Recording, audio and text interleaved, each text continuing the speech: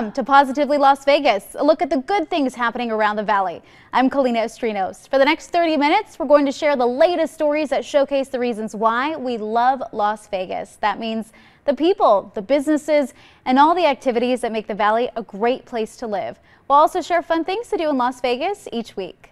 And tonight we are taking you inside a Nevada-built company that employs thousands building massive heavy-duty machinery. Yeah, they're based right in Henderson now. Starting from humble beginnings, the company today now has operations across the globe.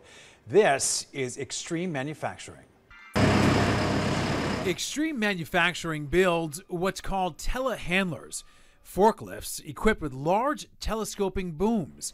The bigger ones can lift up material heavier than an elephant, more than 80 feet in the air, and then extend outwards. He's basically finishing the assembly on the cab.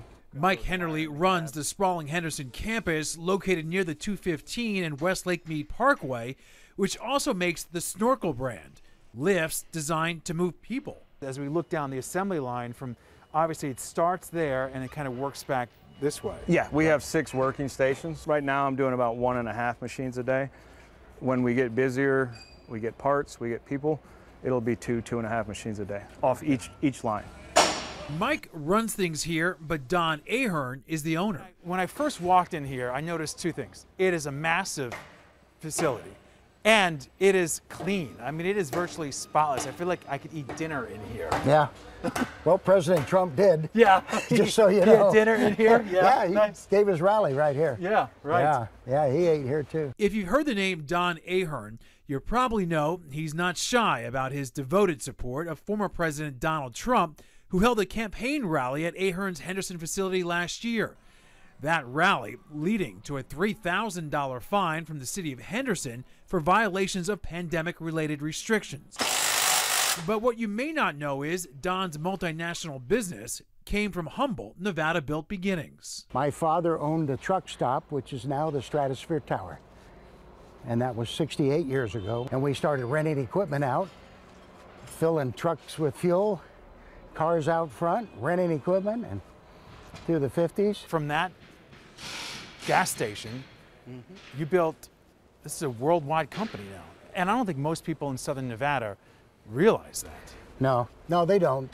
We don't sit around and try to brag about it, but I think we're in 17 different countries. Today, this Henderson facility alone manufactures more than 1,000 machines a year. But that's not what Don is most proud of. I'm most proud of the thousands of people that we hire. We hire almost 4,000 people worldwide. Wow.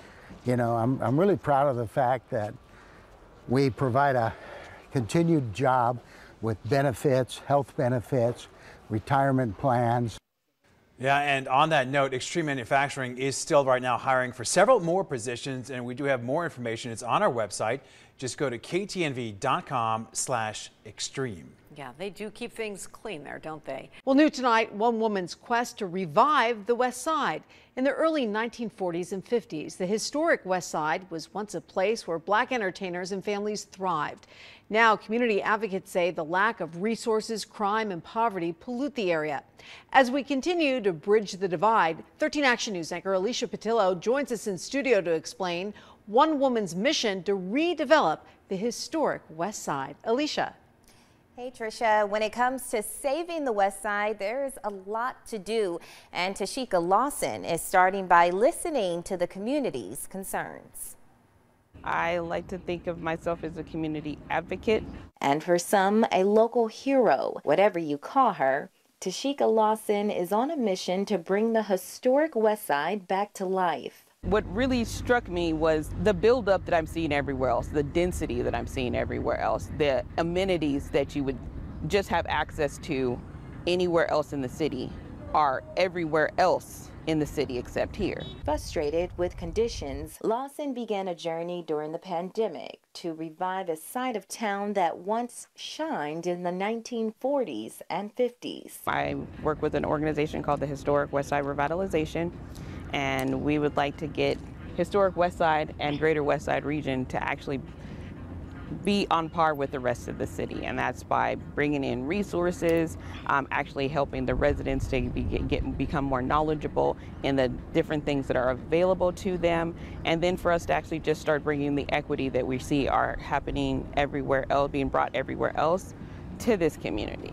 And the work isn't easy. When she's not running her bookkeeping business, she's spending her free time advocating for the voiceless on the West Side. We'd have people ask us questions, and then we would take those questions to City Hall, because the West Side community they have a lot of people, especially older people, who are afraid to deal with the city for multiple reasons when it comes to, interactions and possibly eminent domain. Like, they're terrified that their properties are going to get taken. So they don't want to speak out because they're terrified. But Lawson and her team can't do it alone.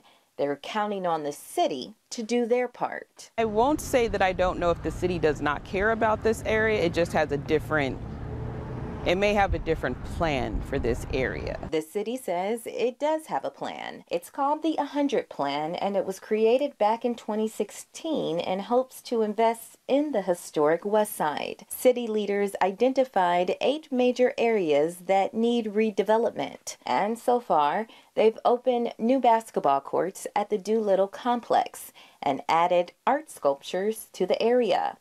The city says in 2022 they plan to kick off the West Side Mural Project, a farming facility and a 10,000 square foot workforce education and training center. The new center will focus on entry-level skills in construction trades, technology, and healthcare.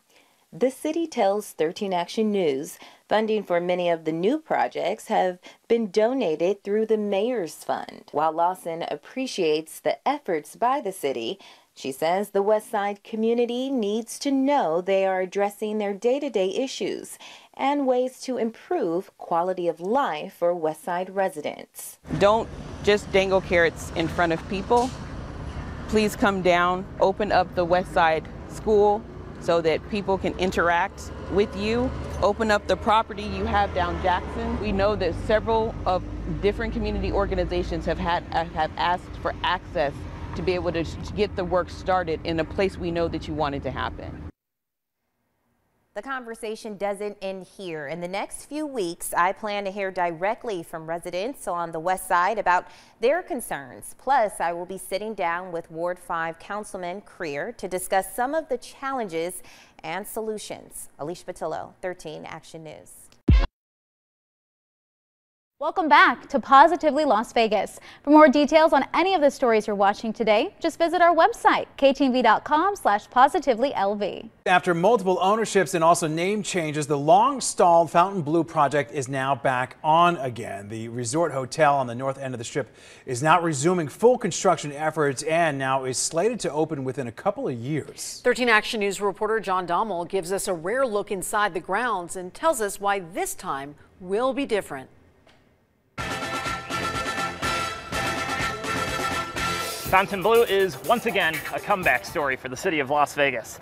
And with an estimated 6,000 permanent jobs with an additional 3,300 construction jobs leading up to that point, it plays a vital role in the future of our city. What makes this time different from all the other times?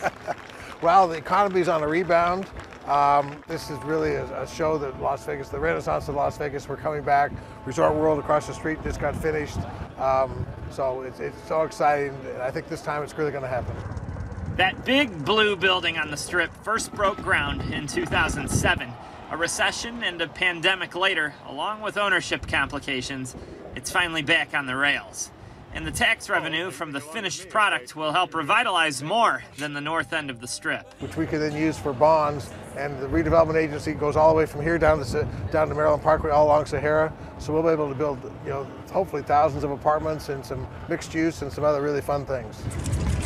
It's been sitting there for over a decade, stuck in time.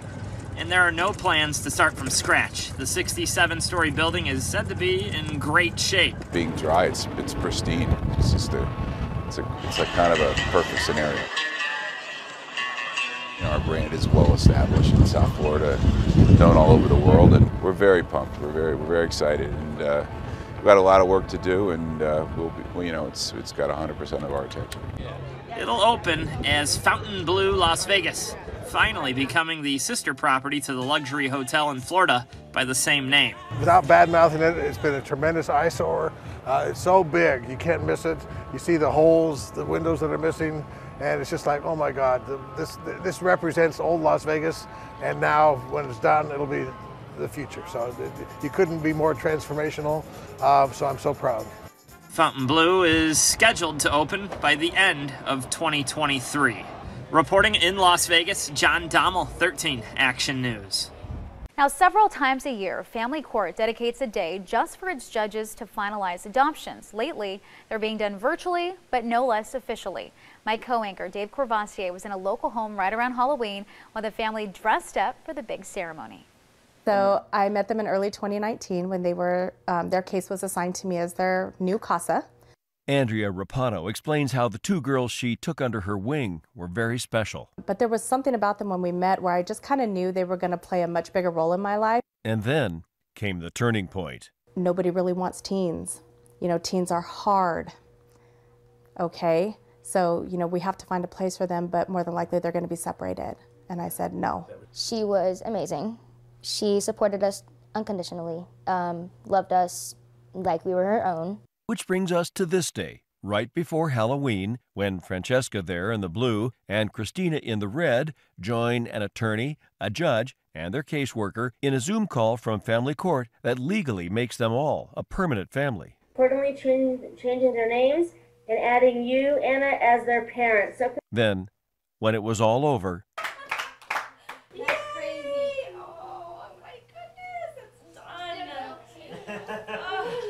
not a dry eye in the place, and not a doubt in the world that this was all one loving family. Feels like I've lived here for a really long time. It's like, it's really welcoming. They're lock, stock, and barrel. My girls are mine. That was Dave Courvoisier there reporting. Now, if you want to pursue an adoption locally, be sure to call our Wednesday's Child partner, Raise the Future. The number is 702-436-6335. And to become a CASA volunteer and court-appointed special advocate for abused children, you can call CASA at 725-244-9939. Wednesday's Child is sponsored by CASA. Welcome back to Positively Las Vegas. For more details on any of the stories you're watching today, just visit our website, ktv.com/positivelylv. Well, for the past several years, we have highlighted a number of different veterans, giving you a glimpse of their successes, their setbacks, and their impacts on the community. And so in today's Veterans Voice, anchor Kalina Estrinos now takes a look back at some of those veterans and also why serving our country is something that they all hold so close to their hearts. I spent 30 years in the United States Army. I actually loved every single minute of it. I was in the Air Corps, when it was called Air Corps. I was 23 when I joined. My whole life, basically, I've always wanted to be in the military. Actually, my dad had 4 other brothers that were in the military. So it was in our family to do this. Grandfather, my uncle, and my father all went to the Naval Academy. September 11th happened, and I joined September 17th, 2001. I was definitely trying to help the country and do whatever I could. Just always wanted to fight for our freedom and do my part. Vietnam wasn't a picnic. It was war. On my 33rd mission, I got shot down on the island of Sicily. I had my bone shattered, my arm was hanging off of my elbow pretty much. As soon as I was hit, like a 100-pound weight just holding my elbow down, and I couldn't bring my arm up, I couldn't move it. They shot at me all the way down. Bullets were whizzing by me. And so when I got on the ground, I knew I was going to be shot. So I just went like that. August 28th is the day he was killed, 2011, so it's 10 years coming up.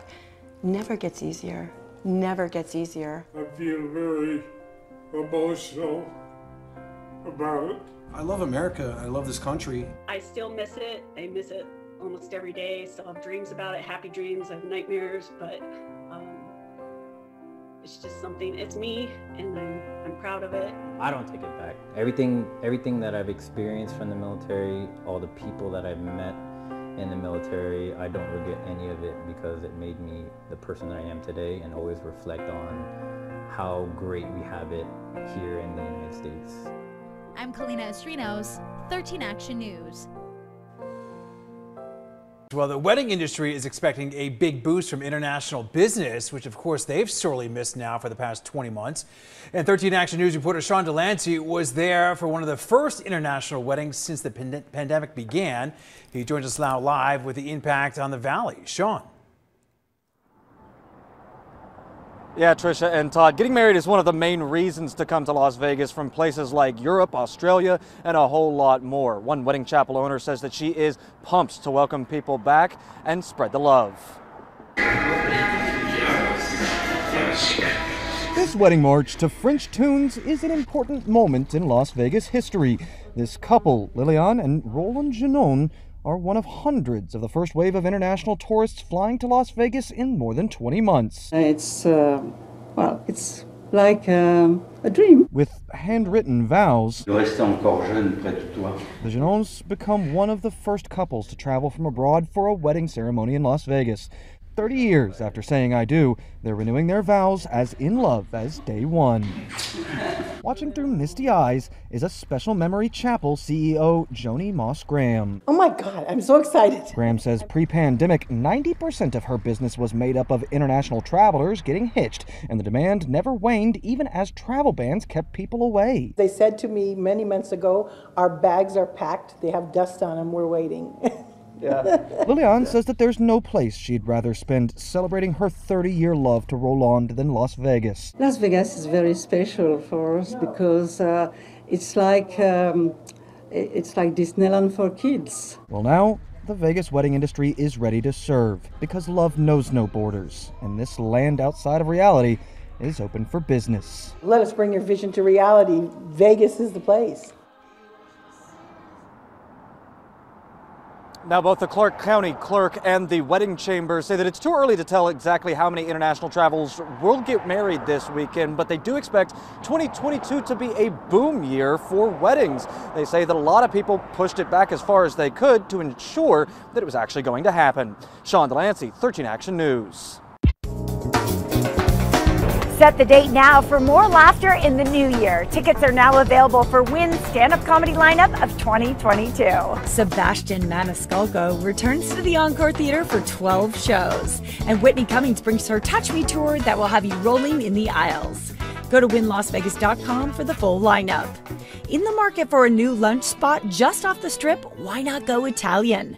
The new Via Focaccia sandwich shop has opened inside Ellis Island. Chef Romano is making delicious homemade Sicilian favorites like Mama's Chicken Sandwich and the Genovese. Sunday afternoon, step out for the 11th annual NF Hope concert benefiting neurofibromatosis. Many of Las Vegas's most celebrated entertainers join Jeff and Melody Lebo and their daughter Emma on stage at Myron's Cabaret Jazz. Tickets can be purchased through the Smith Center box office. For even more great ideas, just head to our website, ktnv.com. Have a great week. Welcome back to Positively Las Vegas. For more details on any of the stories you're watching today, just visit our website, ktnv.com/positivelylv. Well, a big showing of support from the community and Raiders fans. According to the GoFundMe page set up by Tina Tintor's family, they have received more than $98,000 to help with funeral and memorial expenses. The goal was just $7,000, and we reported last week that the Black Hole Las Vegas chapter donated to the GoFundMe. And new this morning, Rolling Stones tore down the house at Allegiant Stadium last night. And while they were kicking off their world tour, 78-year-old frontman Mick Jagger was taking a tour of Las Vegas. He posted a carousel of pictures to Instagram. He went to the Neon Museum, Fremont Street, and even took a picture in front of CJ's Auto Repair on Bonanza. And we caught up with the shop owner and got his reaction. It was definitely cool just to know that when you look at the picture, you look at him and our name comes out in the background. Honestly, it was really cool. Like, definitely worth probably framing it. Now, he says he learned about Jagger's appearance at his shop by people messaging him.